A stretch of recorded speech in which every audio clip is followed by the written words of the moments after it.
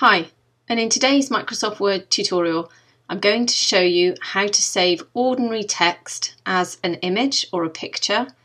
Then I'm going to show you a second technique where you can save and customize your text in a far easier and more customizable way. So let's just create some text. And one of the most important things about saving text is that you need to ensure that it is exactly how you want it to be when you save it as the image. So if I save this as an image now, it would be exactly like this.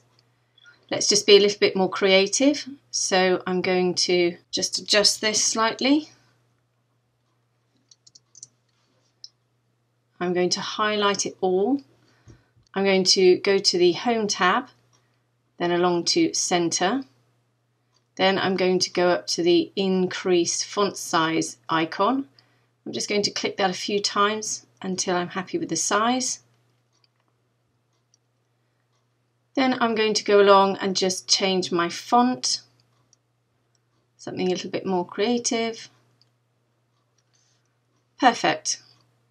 Now once I'm happy with that, the trick to this is to copy this text. You can either do that by pressing Command or Control C, or you can go up to the Home tab and go along to this copy icon here. Once you've done that, take your cursor and just click away from the text. Then go up to your paste icon here, click on the drop down and select Paste as Picture. Once you've done that and you click on your text, you'll see that it's been placed inside a text box. If I try to move this text box, you can see it's a bit clunky.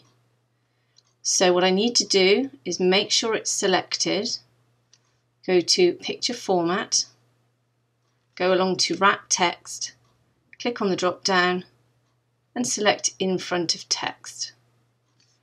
Then when you hover over your text box and it changes to a cross icon, click on the line and you can see now that we can move this around our document.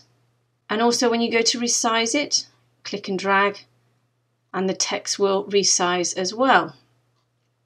When you go to save this as an image, you right click, go down to Save as Picture. And it's really important that if you want to maintain that transparent background, so let's just click away. As you can see, as I move this over the original text, the background of this text box is transparent. If you want to maintain that, when you go to Save as Picture, make sure it's a PNG file. Then go up and change the name if you want to. Just save this as Picture. Save it to my desktop and click Save. Now let's just get rid of that. Now when I go to Insert, Picture, click on the drop down, Picture from File. You can see my picture is now my desktop here. Click Insert and there you can see we have this image. Again, it won't move, so I'm just going to go up to Wrap Text, In Front of Text. And of course now we can move that around and that's our image. Now if you were to say this is a JPEG, what would happen is that you would have a white background. So as I move this over the original text, there would be a white background behind this text. Now this is great if that's all you want to do, but a lot of people want to put this text on an image in Word and then perhaps save the image and the text as a picture in itself. So I'll show you how to do that. And also a slightly easier way to customize your text. So let's just get rid of this and let's just quickly insert an image. So if we go to Insert, Picture, you can go down to something called Stock Images, which are images that you're allowed to use within Word. You can of course go to your own picture, so I'm just going to go to those stock images which appear over here. Then you have a range of different images that you can use. So I'm going to select this image here, click Insert, and your image will appear on your document. Now once again, if you can't move the image around, it's going to be back up to wrap text, click on the drop down and select in front of text. And once again, you can then move your image around. So this next technique involves placing the text on the image, customizing it, and then saving the image and the text as one complete picture. So if we go up to Insert, go along to Text Box, click on the text box and select Draw Text Box. Then come back to your image and then just click and drag. Now by default, all text boxes will come with a white background and a black border. You can just see that black border there. Now, if that's what you want, then that's great. If not, we can get rid of that very easily. So make sure your text box is selected. Make sure you're on the Shape Format tab. Go along to this icon here, Shape Fill, click on the drop down, select No Fill, then go up to this icon here, which is Shape Outline, click on the drop down and select No Outline. Now if I click off, you can see it disappears. Just click around that space and you'll see it reappears. Click again inside the box and your cursor will appear, ready for you to type. Again, let's just insert our text. And the great thing about doing it this way is that you can customize your text within your image to see exactly what it looks like and then save it all as a picture. So I'm going to highlight my text, go up to the Home tab, and of course you've got this area here which will customize your text. So let's just go down and change the font. I'm going to change the color using this icon here, Font Color. And then I'm going to use my Increase Font Size icon here.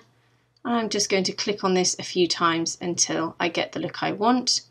If it doesn't quite come out the way I want, I can either use this drop down here, or I can just insert the number. So let's try 60. Press Enter. And then I'm just going to center this text in my text box. So go to Center Text. I'm just going to click off that to see what that looks like.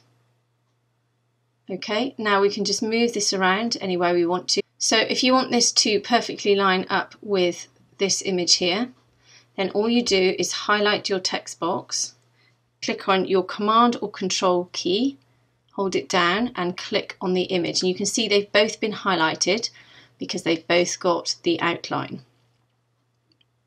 Go up to Picture Format, go over to the Align tool here, click on the drop down, go down to Align to Middle.